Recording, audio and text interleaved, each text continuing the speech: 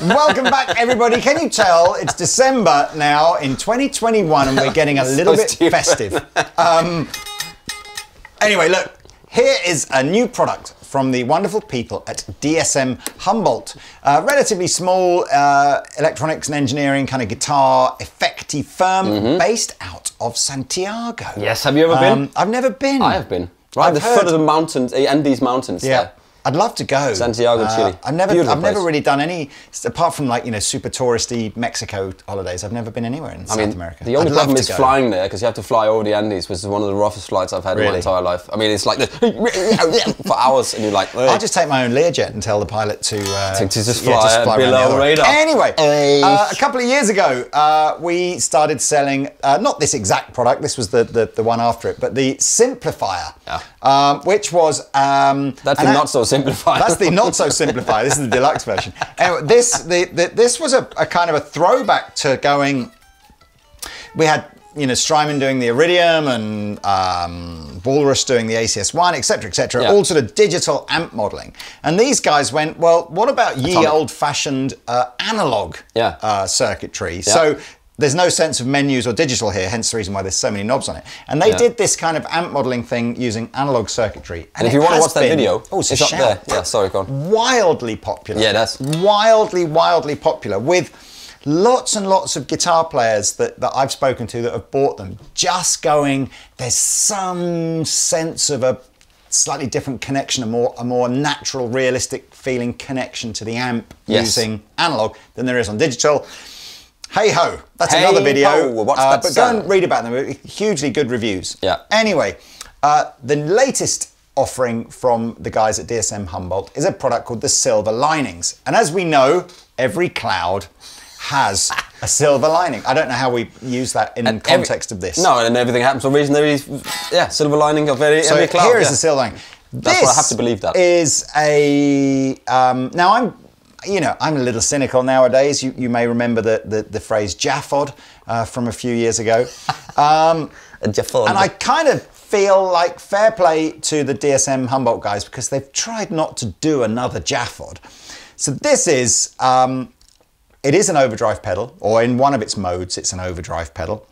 But they've gone to great, gone to great lengths to say it's not a clone of a pre-existing circuit, so it's not a Tube Screamer clone or a Rack clone or a Rack clone or a clone clone or a clone. It is their own unique drive circuit. Yeah. It has 3 modes of operation. So in normal mode, it's really a pedal. It's a pedal to use into an amp, and we're using the DP40 as we usually do. It's a good pedal platform. The best. There is a sense of a slightly different topology around the gain. So you've got this sort of pre-boost and pre-tone that are affecting the levels pre-going into your first gain stage and into your tone stack. We'll have a fiddle around with that in a minute. The second mode is a preamp mode. So this is designed to use now into, could be a power amp straight into like a guitar speaker, or what we're going to try it with is the Boss IR200, but with the amp modeling switched off. So we're just using the IR200 as a speaker emulator. So that would be a bit like on the Origin Effects, where they've got the 2 EQ settings, and then they've got where they turn it as a preamp. So you got it up here, you know, so you can set it to, so it just becomes a preamp, which is really clever. So actually. not power amp modeling, or it's just preamp modeling into a speaker. And then there's a mid-boost range, which I think is, again, more like a pedal mode again, but a pedal that you would then use very much as like a sort of to dump over perhaps a pre-saturated sound for like a solo boost if you just want that extra sort of mid-range boost in the face. It has an on-off switch and an additional boost control. There's nothing inside. It's all analog because that's all the sort of technology these guys deal in. We've got 3 modes of clipping: soft, vintage, and hard. They're very audibly different. The softest clipping has the most kind of treble rolled off and is the lowest volume and lowest kind of gain, and then through to the hard clipping, which is the brightest, sort of brashest, loudest gain. But it's not like really distortion, high gain distortion. It can be. Can it? I think what they're basically saying is what they've tried to do to this is go, if you just want like just a sprinkle of hair through to full death metal, it's all in here. Death metal? Death metal. Yeah, sorry, I didn't hear what you said. That's the best kind. Right. Okay, so we're doing some playing now. Yes. We're going to start in the, obviously we're going to start in the normal pedal mode into our DB40. Yeah. We're going to start off on the soft clipping mode, and we're not using the boost side just yet. I'll talk about that in a minute. I'll leave all the EQ kind of flat, and let's just see, here's our clean tone. Yeah, I don't know if I've mentioned when I'm playing this rather affordable Les Paul.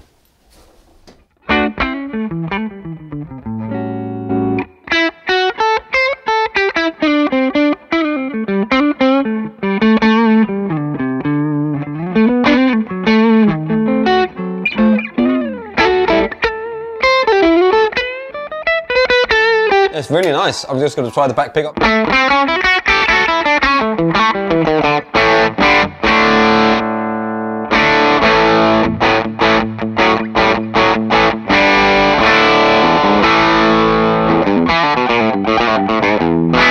That's a nice kind of rocky tone, isn't it? Really nice. I like it. Obviously, it's very easy to get a circuit to clip when you're using a Les Paul because it's driving into it already. Slightly more, yeah. If I just start to wind the gain round, say 12 o'clock, still in the soft clipping mode.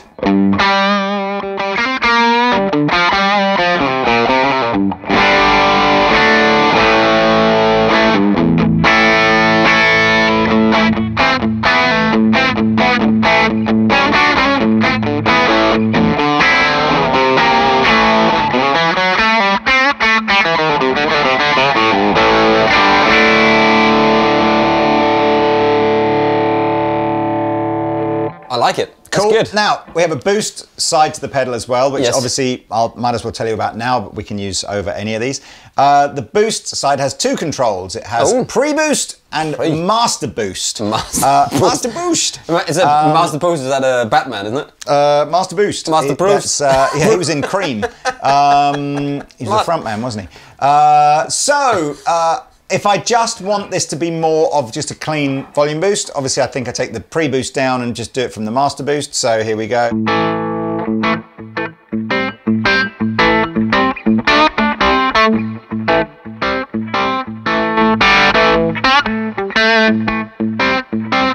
And if I want a sense that I'm kind of boosting the amount of gain, I do that from the pre-boost. So this will do gain less so volume, I guess. Now.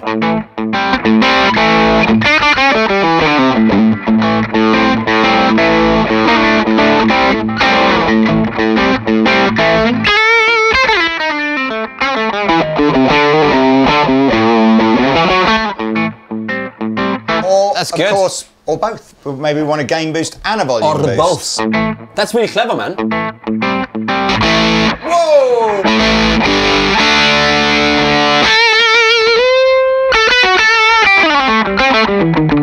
You know what? That's a really good. I like that feature that you can. It's almost like moving the boost before or after the drive, but you can dial it in as you want. And the boost also works completely independently. So if you simply want to add boost, you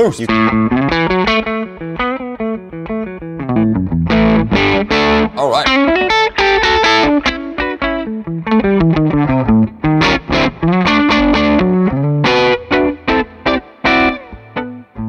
So I like that feature. That's a super cool feature. That you don't see let's just quickly move on to the vintage mode. Vintage. I'll play around perhaps with a little bit of EQ as well, just to sort of see what that sounds like.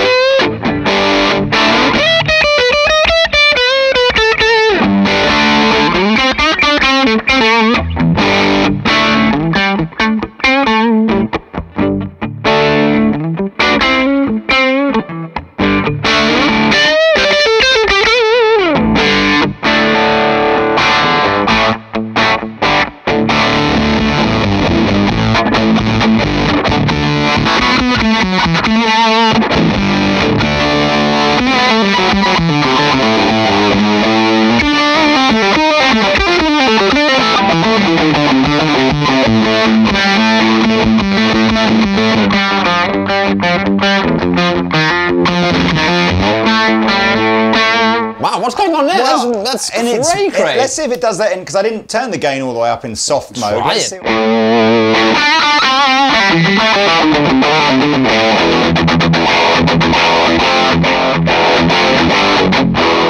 No, it's not. So in vintage mode, it's like it's saturated. The compression that comes in as soon as you turn the gain round to about 3 o'clock is pretty epic.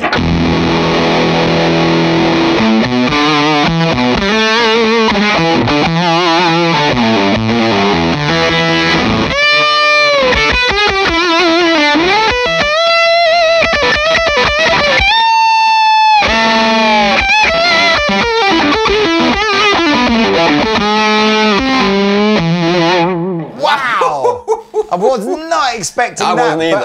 But do you know what though? Ballsy goodness, I like get it. Velcro-y. So I completely get now this idea that this is not a clone. This is not a drive pedal that is going to just put you in a ballpark no matter where you set it. No, that's this is lots in like there. all kinds of drive tones. It sounds exactly like when Oz takes his shoes on and off, like Velcro.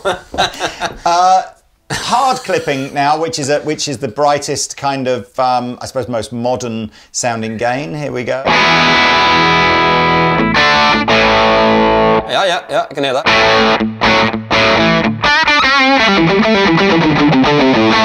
Oh, you get some like.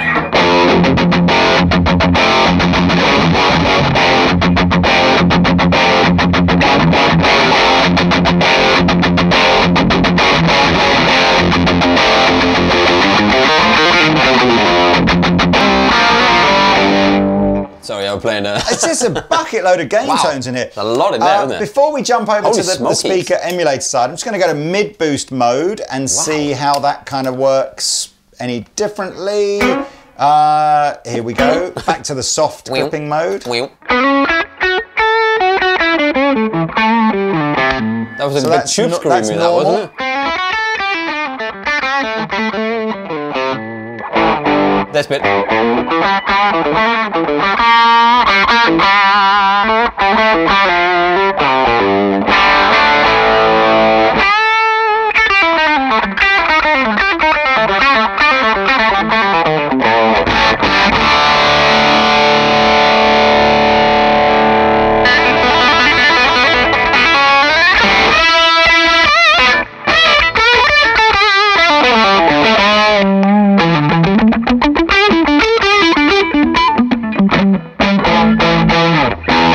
Do you want to hear it with the cello really quick? We'll do that with...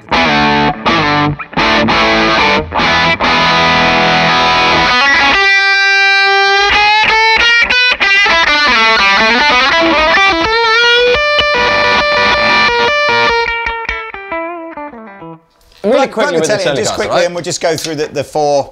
I like that mid-boost mode. Yeah. But I'm going to go back to the normal mode now. And again, just a real quick whiz through the three different soft, vintage and hard. There's another very modes. affordable guitar.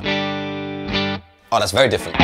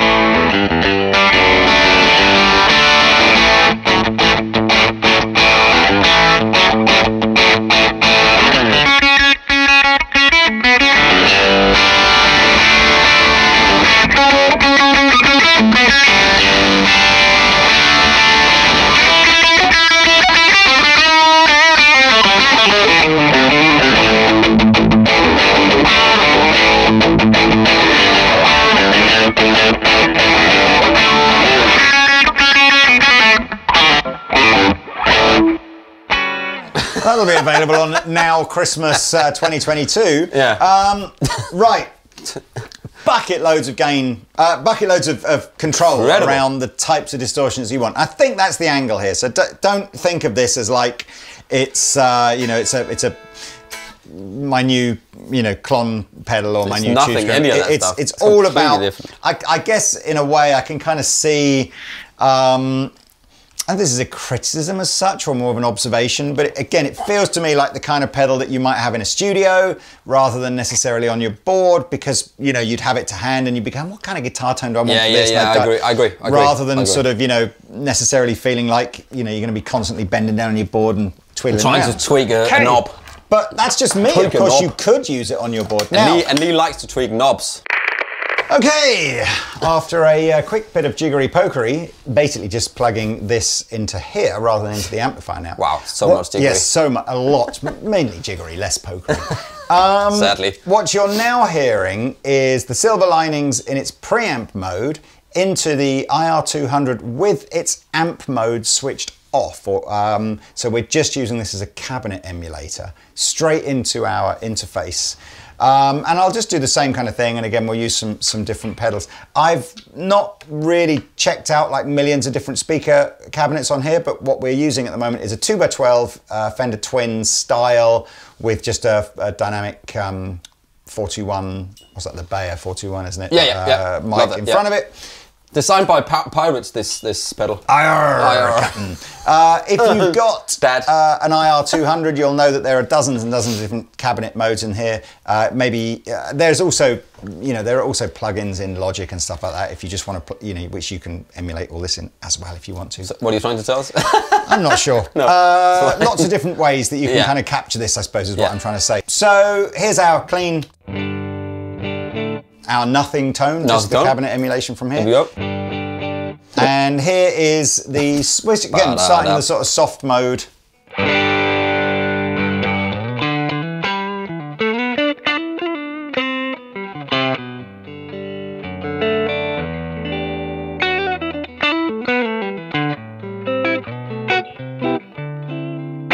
And the reverb you're hearing is from the Boss. Oh yeah, that's right.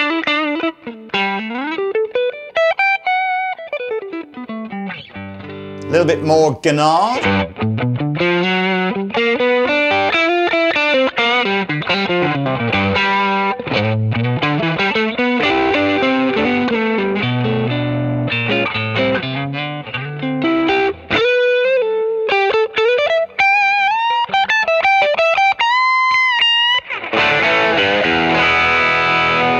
So just going to switch over to the vintage mode now. Vintage. And here we go.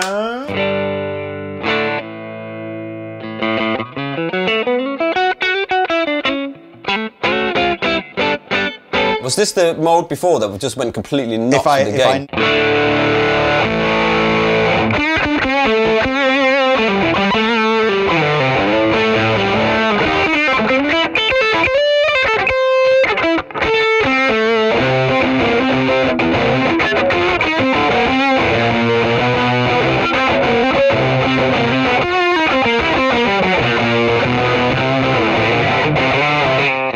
I don't know how this. That's my favourite sound. What this pedal does. Such a good. It's so fuzzy. Yeah, it's like it's crazy. So I want to nuzzle into it and just have a nap. Soft high gain.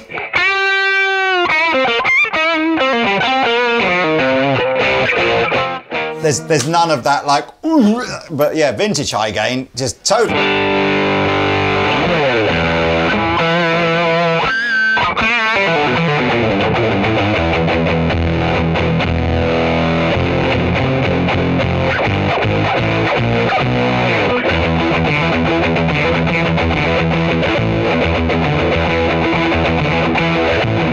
I've lost it then.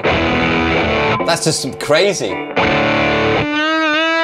Okay, hard mode, here we are. I love hard mode.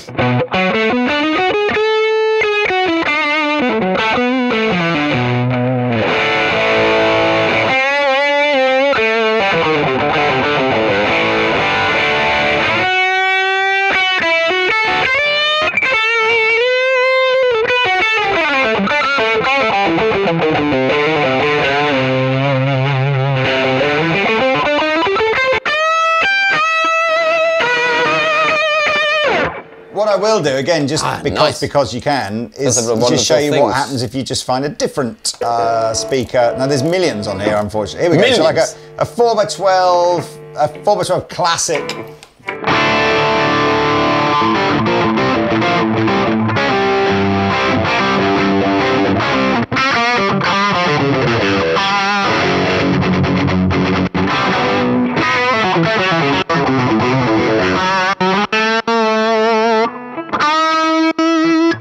Right.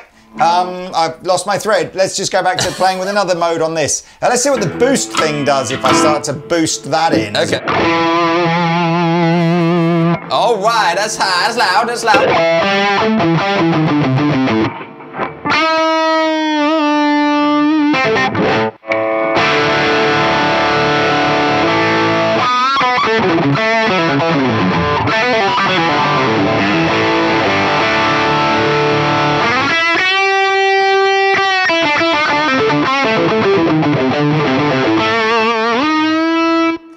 I like it. I like it a lot. Good. It's Can really we good. hear some tones with the Les Paul and then that'll be it. That's the end of the video. That's the end of the video. How much does it cost, Lee?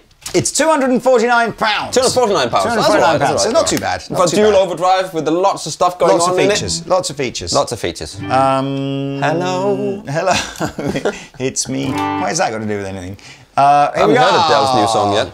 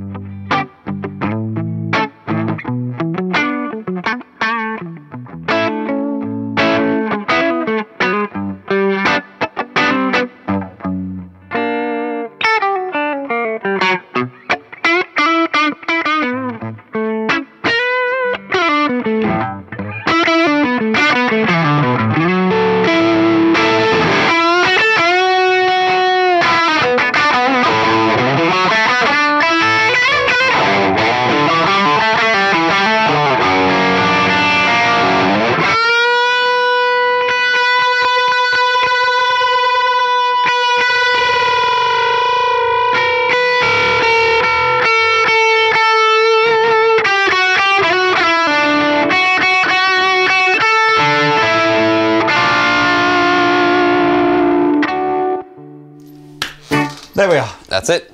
So what do you think, everybody? Kind of interesting, kind of cool, a little bit different to your average communal garden overdrive pedal? Gnome. And again, if you want to know more about the guys from DSM Humboldt, go check out their website, or maybe check out some of the videos that we've done on their simplifiers. They're very cool. Yeah, all of them. There's bass one as well. There is a bass one. There's a bass one. Absolutely. So that's really good. Yes. And again, if you want, maybe you want to hear some videos, hear some, watch some, you know, experience one. IR200 video could be up there as well. It could be. Right. And when we get to 1 million subscribers, there could be something really interesting that might happen. That is being delivered tomorrow, and you need to hang it on the wall next week, please, Mr. Pete. Anyway. I get my drill out. Yes, please. That would be awesome. Well, to watch that, like and subscribe. Get my drill out. See you guys later. Thank you very much. Au revoir. Okay. Ready?